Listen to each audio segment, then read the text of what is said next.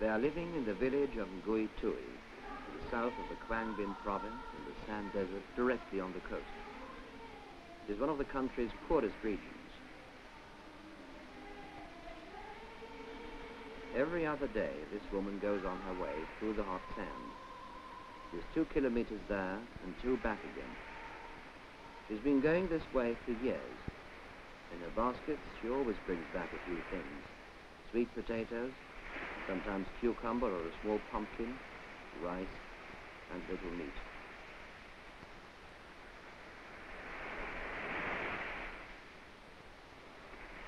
The girls of Ngui Tui call her mother. She takes good care of them all, like a close relative. Notika is her daughter. At 21, she is commander of a coastal battery.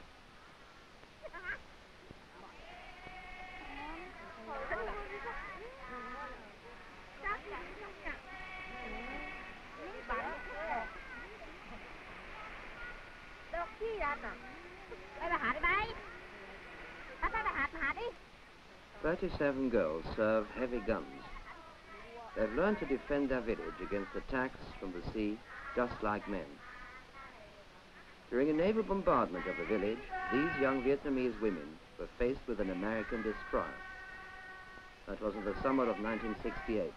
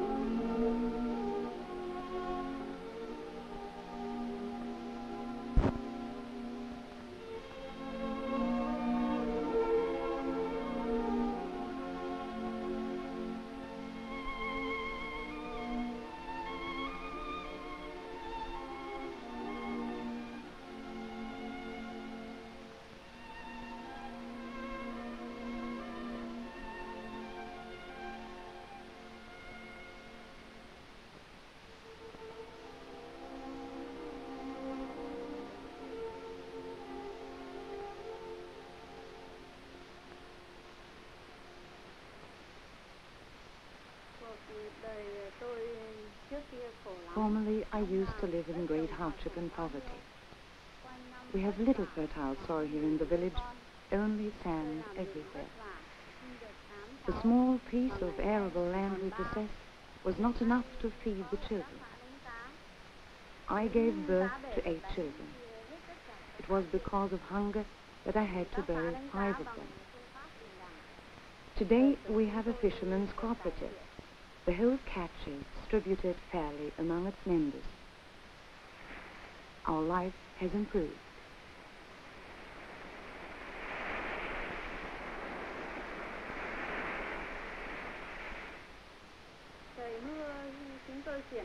In the rainy season, we channel fresh water from the stream into the sand of the beach, so we can grow sweet potatoes.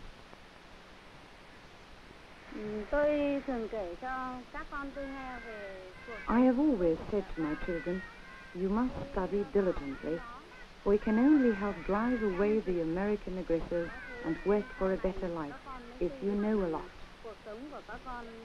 Often I remember the words of our Uncle Ho. There is nothing more precious than independence and freedom.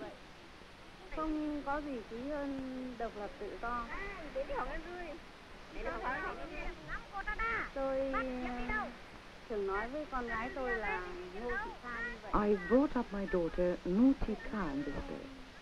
As a commander of the village self-defense unit, she was even commended for her courage.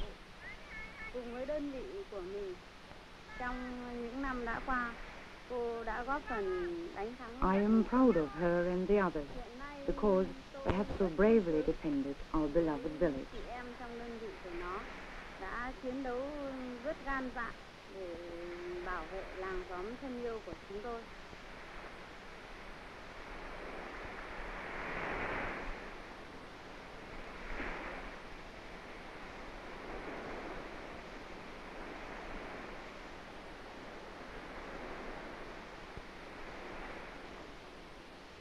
The village community commemorates its dead president.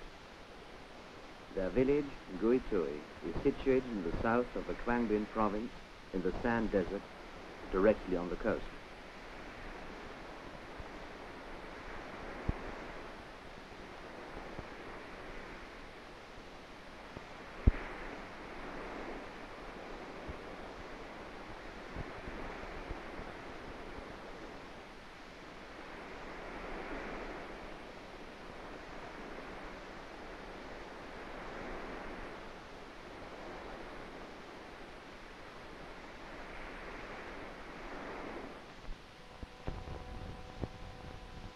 Everywhere in Vietnam are to be found the witnesses of a barbaric war against women and children.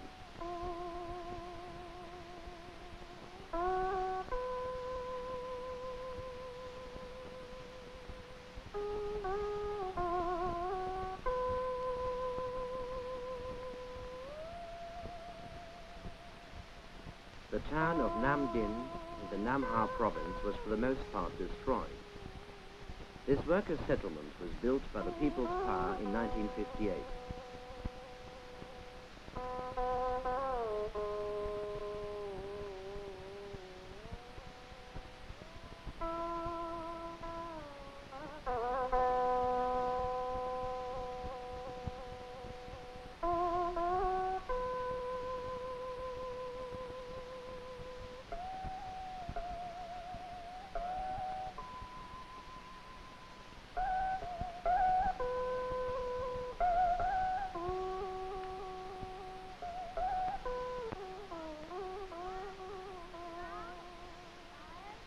This was then the House of Culture of the Nam Dinh Textile Combine.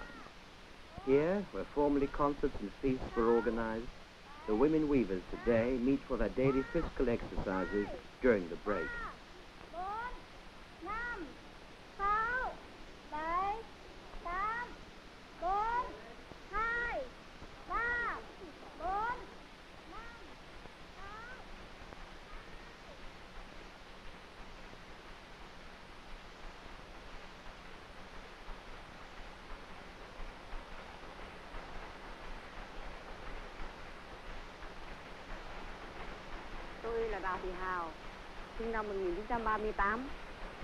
My name is Dao Thi Hao. I was born in 1938 in the Nam Ha province. I've been working in our factory since 1956. When the French left North Vietnam, they had taken the most important machinery, but we could not go on producing. We were faced with a great many difficulties. I said to myself, the factory is ours today, so we are working for ourselves. At the beginning, I operated 9 looms, finally 24. My colleagues did not believe me. I patiently explained everything to them. Finally, my working method was applied everywhere in the weaving mill.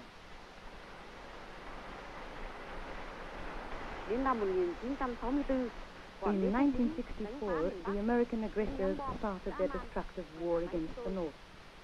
Our weaving mill was cruelly bombarded by them. It hurt me very much to cut off the width of cloth because part of the looms had to be evacuated. We went on working with the rest of the machine. The slogan then was, protect the people, protect the machine. During the raid, I ran over to the anti-aircraft unit in order to help the soldiers transport ammunition or help the wounded.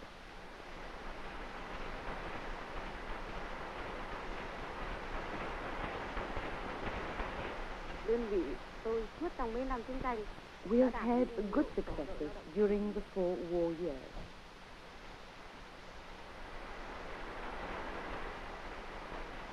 We have become a brigade of socialist labor.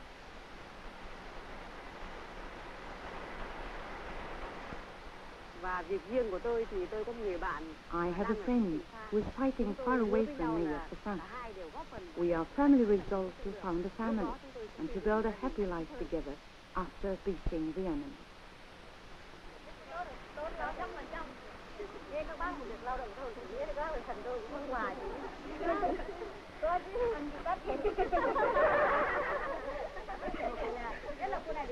The weaver Dao Chi Hao forgot to mention something. She's a hero of labor.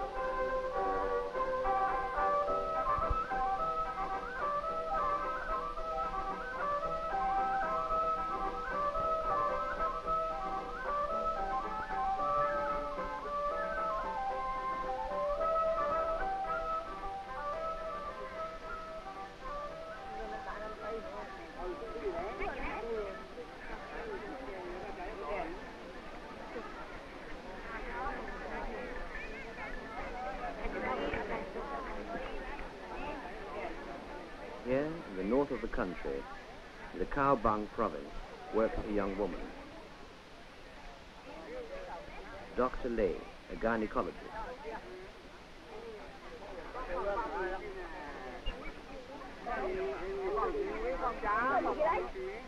During the American bombing raid, she worked in the southern provinces to study the psychological effects of the war on mother and child.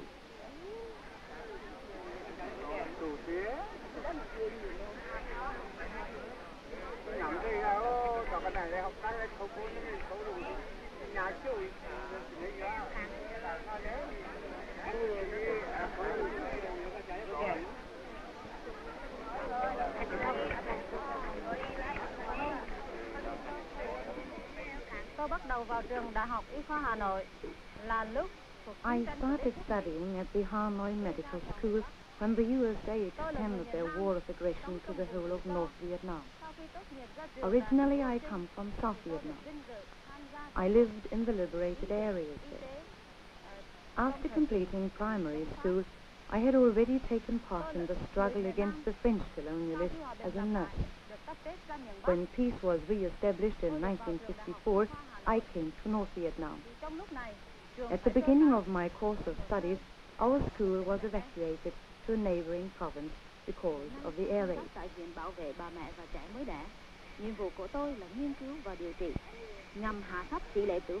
Today, my work is concerned with the protection of mother and child. My special care centers on pregnant women and young babies. Ở đây, tôi gặp rất nhiều khó khăn. Cái khó nhất là các đồng bào dân tộc còn mê tín dị đoan, không tin vào khoa học, có bệnh thì tin vào ma quỷ, khi chết không chịu chôn cất ngay mà để lại trong nhà cúng bái. I have been assigned to work with the national minorities. We had a great many difficulties in overcoming obsolete customs and manners. Among the people in the high mountains, I did not immediately encounter full confidence and faith in science. Even today, some people there will believe in spirits. Tôi sẽ khám cho các chị em.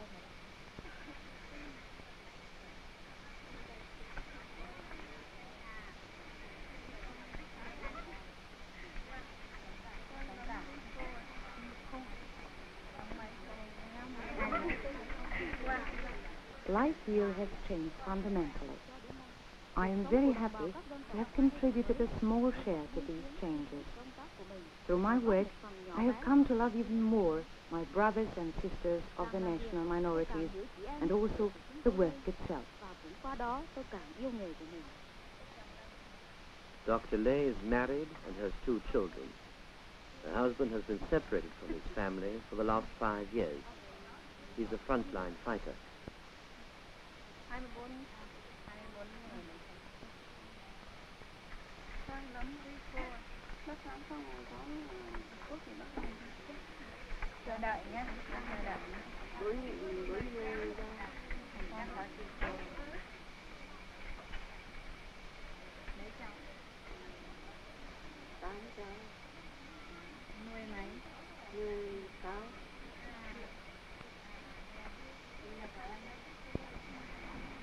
Biết được chưa?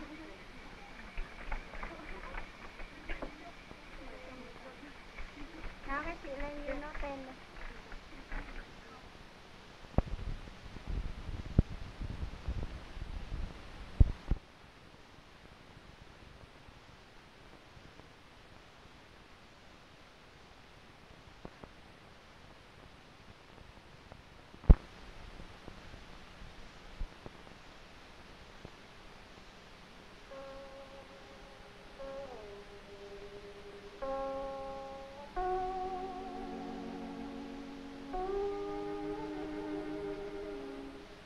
Women of Vietnam. Theirs is a hard life. On their shoulders rests the whole burden of war in the hinterland. They make roads under the scorching sun. They build dams and railway lines. They stand in the water of the rice paddies for hours. They are strong, but also very graceful.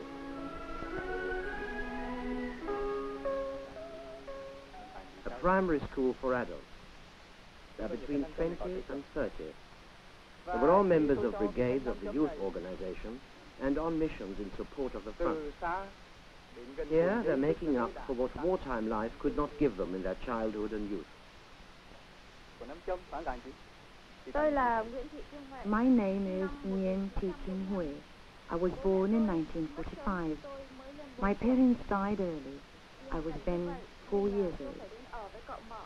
Because there was a war on, I could not go to school.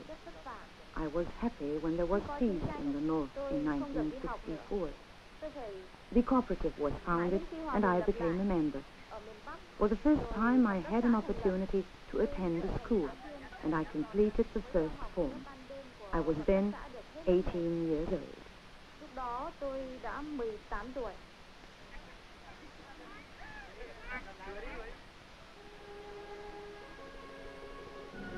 When this newsreel was made, she was 20 and a member of a road builders brigade.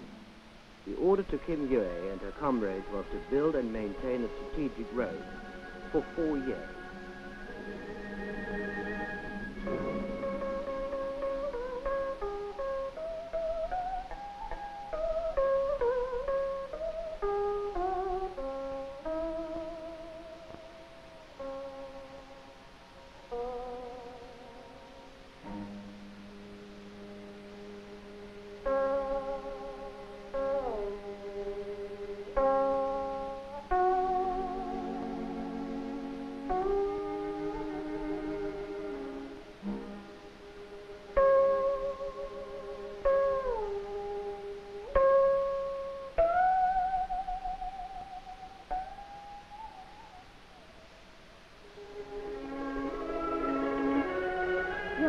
Trong những năm đó, vừa tự học, in those hard years, học tập ở các each bạn. of us went on educating herself on her own. We used every spare minute when there happened to be no raid to learn, and we organized this properly, either with a teacher or everyone on her own, or together with her friends. We had great difficulties in obtaining writing material. Every envelope from home was used as writing material, and we used clay to write on the stones instead of chalk. After 4 years of war, I completed the 6th form.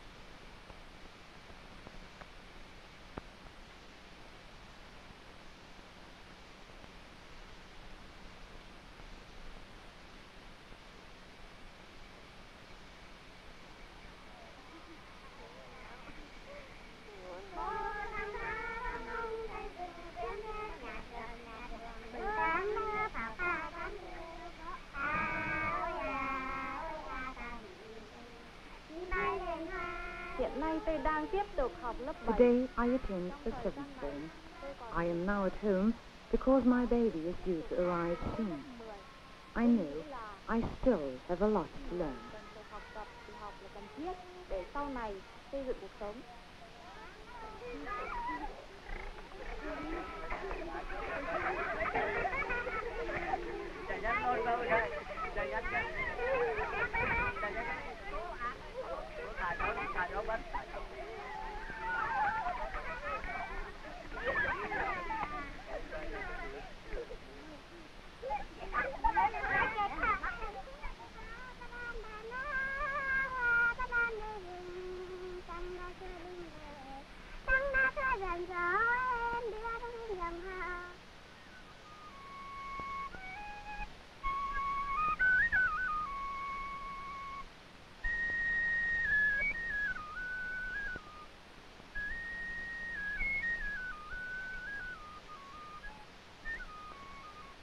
The land near the Red River is very fertile.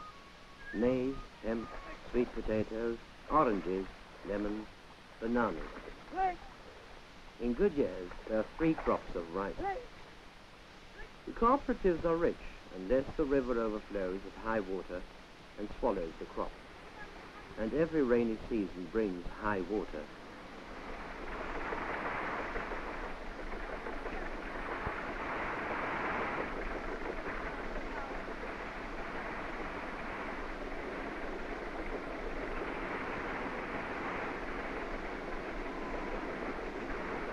The chairman of the Tang Liu party organization is a woman, Lai.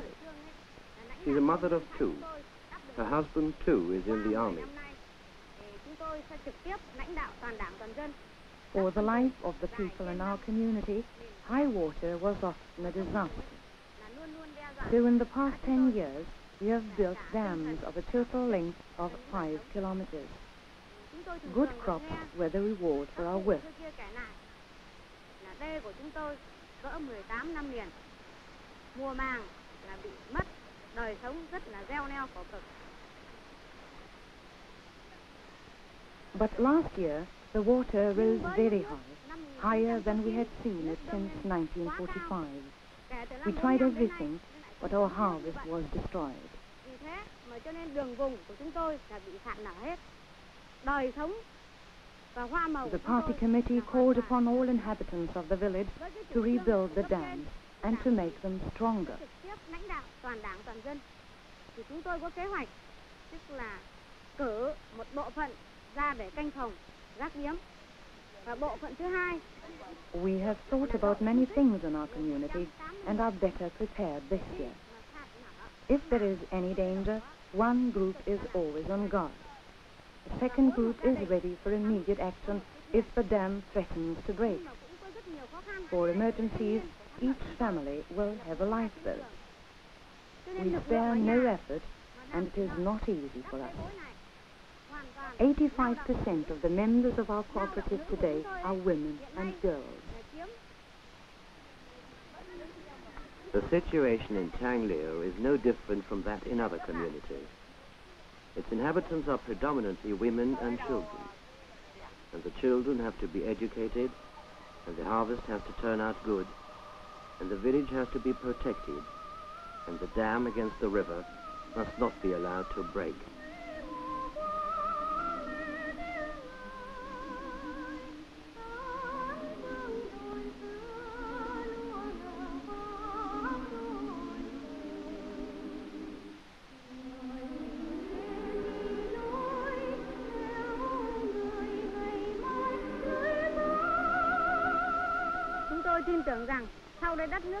But we always believe when peace has been restored in our country, we will build better dams so that the life of our people will become easier and we can live happily.